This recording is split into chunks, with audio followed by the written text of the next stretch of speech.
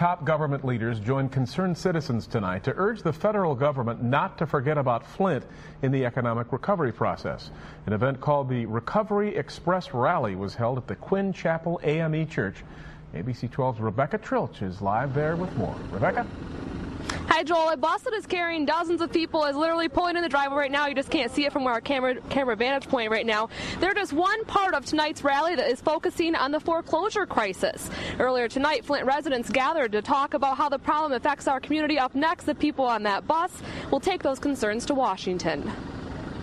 Flint's mayor, alongside a former mayor and a city councilor, rallied Sunday night with folks belonging to the Flint area congregations together. We must make our voices heard. Those voices are talking about the foreclosure crisis. Just because we're comfortable today, it may be us tomorrow. This issue affects everybody because if it doesn't do anything but cause your property values to go down. I got my assessment and I looked at that and I thought, oh my goodness. That's why FACT is sending 5 delegates to Washington as part of the Recovery Express. The first thing we want to say to Washington is don't forget about Flint.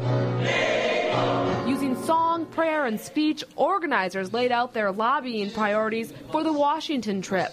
They include holding banks and lenders accountable, helping homeowners modify loans, and creating new regulations for the financial industry. The Flint delegation will work to spread that message with the help of a few hundred other people, hoping to make a difference. Any great movement that started in this country started at the grassroots. And if the grassroots don't rise up, don't sound their voices, then Washington's not going to hear.